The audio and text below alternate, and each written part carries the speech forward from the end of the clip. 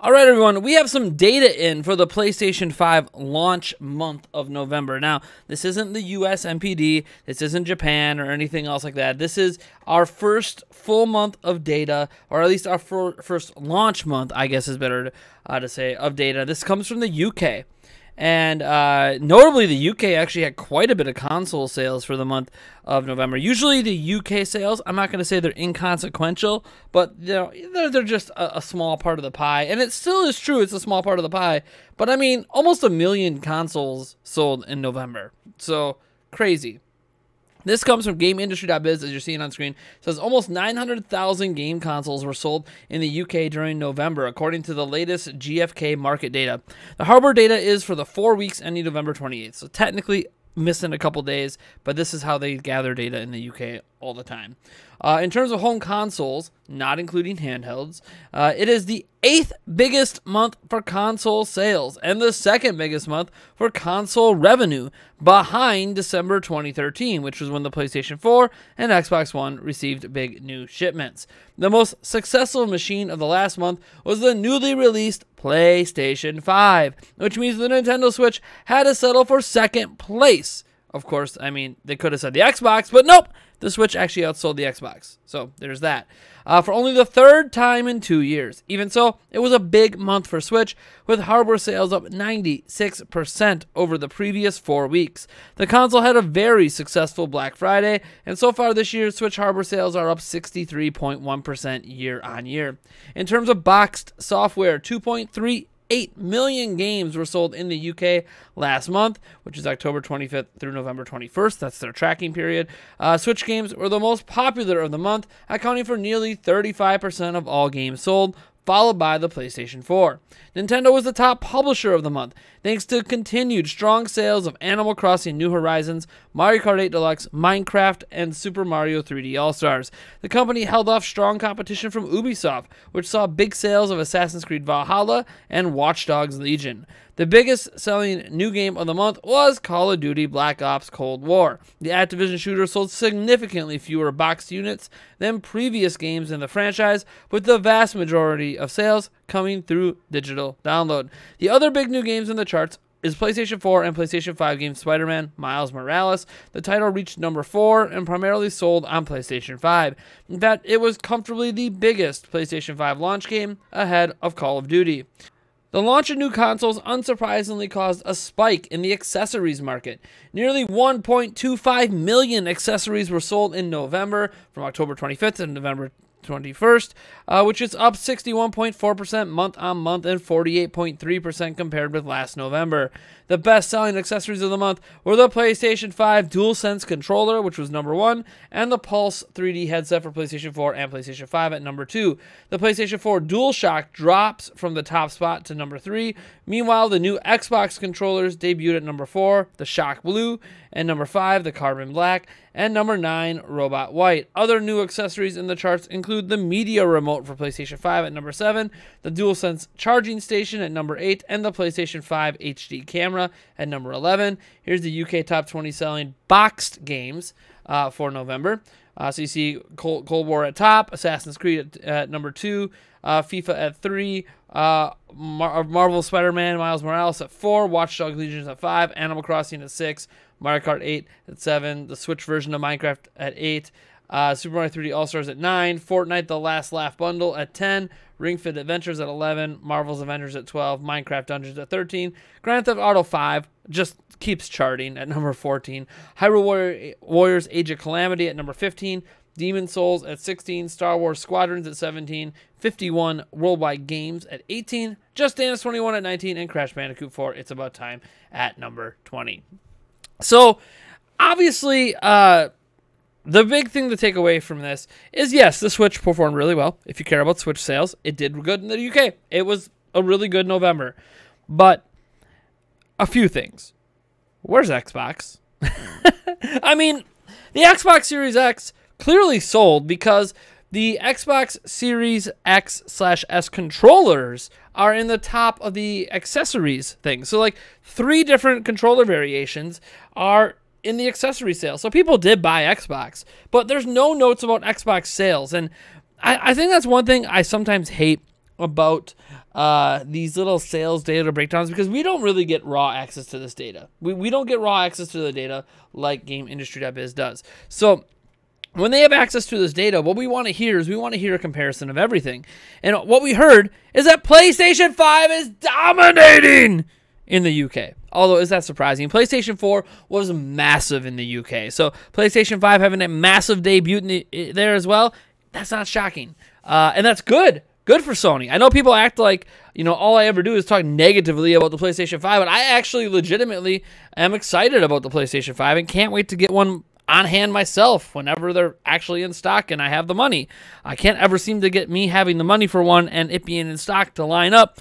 It will someday. When it's not so hard to get, it will someday. But honestly, I think that this is great. Great for Sony, great for gaming. I just find it weird that we're hearing about PlayStation 5, we're hearing about Switch, but not hearing anything about Xbox. Clearly, Xbox launched in the UK, so why are we hearing nothing? Did the launch just bottom out? Was it a flop? Even if it was, I want to hear about it. So, kind of interesting that they really only compared 2 of the 3 major systems out there instead of looking at all 3. Again, not an issue that's going to happen with the MPD report. We'll get a look across the whole spectrum. Obviously, in Japan, we always get a look at the whole spectrum every single week. So, for some reason, the UK, though, is we're just not going to really talk about it for some reason at this outlet. I checked a few other outlets that reported this as well. None of them are really talking about Xbox beyond the accessories market, where they had 3 in the top. And I figure if people are buying extra Xbox Series X/S controllers, then they must have systems. But whatever. Honestly, this is nothing but good news for Sony. If you're a Nintendo fan, I wouldn't really worry about it. I mean, what do they say? This is only the 3rd time in 2 years that the Switch was not the #1 selling hardware for the month. Is it really that big of a deal? We'll see what happens in December. December will be a big calling card too. Will PlayStation 5 top Switch in December? I don't know. It is the new hot thing. So I'm not surprised. The UK is very heavily skewed towards Sony. So it having massive sales is what I expected, and I'm glad it delivered. It would have been extremely disappointing if PlayStation 5 didn't have a massive debut, but it did. So kudos to them. Miles Morales obviously being the top-selling software. I had a feeling that that's the top-selling software across the board for all PlayStation 5 in every region. I'm guaranteeing that Miles Morales is probably at the top. I know Call of Duty is going to be up there as well because it's a really big game, but that's going to be on all platforms that it's present on anyways. Can't say all platforms because they still don't support Switch. Those bastards. And now they're really not going to support Switch with next gen out. So I'm just happy. I think it's good to see everyone successful. I think Microsoft is actually pretty successful in the moment. I think they're seeing their Game Pass subscriptions going up, and we'll hear about that soon.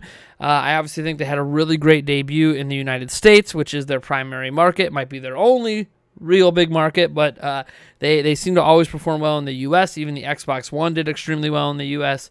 Obviously, Switch has been killing it. Switch continues to kill it. I mean, even though Nintendo didn't have the top-selling hardware spot, they were dominating in terms of unit sales for software, and so obviously Nintendo's still killing it. Sony's killing it. We're actually at a point now where I feel like we're reaching an equilibrium this holiday, where all 3 major players in the console market are performing well and doing what they should be doing.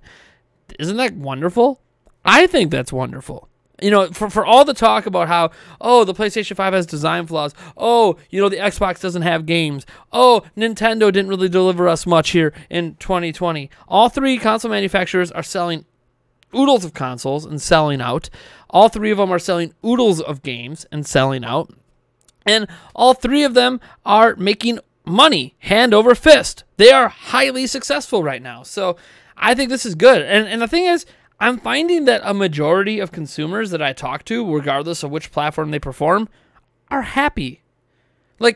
There's all these people attacking Xbox owners. Why would you buy an Xbox Series X or S? It has no games. Well, beyond the fact that S has now been proven to be an emulation beast.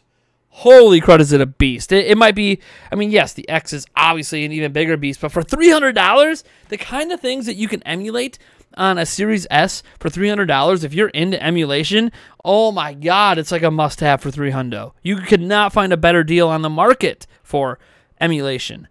But that's just emulation. A lot of people that own the S and X are berated online anyways. I don't think they're berated in person. But online, like I own a Nintendo Switch, a gaming PC, and, well, it's an editing PC that can game, I guess I should say. And then, obviously, I have an Xbox Series X, and I get berated at times. Why do you own an X? It has no games. And I'm like, well, Game Pass. Game Pass isn't that great. It's just a bunch of old games. Who cares about old games? Well, a lot of people care about old games, or we wouldn't be bitching about the lack of Virtual Console on Switch. If people didn't care about old games, Sony wouldn't provide a streaming service specifically built around their old content. Like, clearly, we wouldn't care about Final Fantasy VII Remake if we didn't care about Final Fantasy VII, which is an old game. In fact, if we don't care about old games, why are we talking about Demon's Souls? Oh my gosh, look at this Demon's Souls remastered remake thing on PlayStation 5. Again, it's an old game from PlayStation 3. If we didn't care about old games, we wouldn't care about any of these games. But we do care about old games. We care about where gaming has come from. So it is something that matters. And Game Pass isn't just for old games. I know it feels that way for some, but I mean, there's plenty of 2019 and some 2020 games on Game Pass. And there's going to be more because every single new, I'm not going to call it an exclusive, but let's say every single Microsoft-controlled IP is going to be on Game Pass day one. And now you can pre-install those games so you don't even have to wait to play them when day one hits. You can already have them installed, all the updates ready to go. So, again, I think Game Pass is fantastic. Now, that's actually a better argument to get an Xbox One right now, or something like that, an Xbox One S or something that's cheaper. But, honestly, I think that everyone's winning. I am loving my time with my Xbox. I'm playing more games on it now than I think I've played on an Xbox in a long time. And when I get a PlayStation 5, despite my concerns over the design philosophy of the system and how a lot of people were praising the design without any actual evidence that they should be, and now the evidence is out there that the design is completely flawed, the air is completely choked off, there are parts of the system not even being cooled, and it's going to lead to long-term failure, in addition to the fact that the SSD is soldered on the board, so good luck, you're going to get 5 to 10 years of life out of your system before it just doesn't work at all anymore, and it's the only system I can safely say a decade from now, you're going to hit that power button and it's not going to turn on.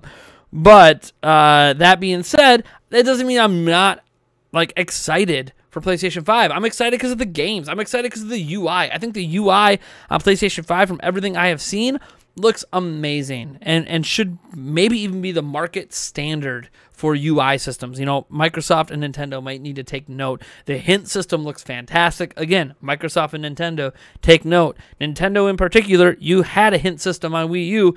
This is like taking it to the, timesing it by 1,000. You guys should get on top of that, since you can, you like to provide help for people, much to walk through manufacturers' chagrins. But yeah, I think that this is good. I think the PlayStation 5 is exciting. I think Miles Morales looks amazing to me. I can't wait to play it myself. Obviously Astro Boy or Astrobot, whatever it's called, Sackboy. I think it's Astrobot and Sackboy. I think both those games look amazing. I'm honestly excited even more for PlayStation 5, believe it or not, than I am any other platform, because I did dabble a little bit in Xbox games, whether it was on PC or on my old Xbox One X. I did not dabble in PlayStation 4. So one thing that's exciting for me, believe it or not, about the PlayStation 5 is it's backwards compatible with all the old PlayStation 4 games. So I can go back and play the God of Wars. I can go back and play the Horizon Zero Dawns before Forbidden West comes out. I can go ahead and play The Last of Us and Last of Us Part 2, because I didn't even play the original Last of Us. I can go ahead and enjoy these experiences for the first time. And that's amazing to me. Granted, that's a great reason to just go buy a PlayStation 4 right now. They're cheap, right? But if I'm going to spend money on a system, why don't I just get the new one that gets the new games and the old games, right? Now you can argue, well, wait for a redesign. And I get that argument. You want to say, just buy a PlayStation 4 now and, just get the Slim when it comes out or something that's better designed. I hear you on that. But I'm also kind of a tech junkie. So no amount of old tech is going to satisfy my tech junkie needs. And I'm also a YouTube content creator that talks about video games, and I would love to do more coverage of the PlayStation platform, which I can't do because I don't have the PlayStation 5 on hand. That's why you're seeing more coverage skewed towards Nintendo, which will probably always happen on my channel. It's called Nintendo Prime. I have an admitted bias for Nintendo. And then obviously more coverage of Xbox because I have one. I have a Series X. Got to get that PlayStation 5, man. Scalpers, do me a favor. Just send me one out of the kindness of your heart, and I'll stop blasting you in every video. Okay, no, I won't. Scalpers suck. All right, folks. I'll catch you guys in the next video.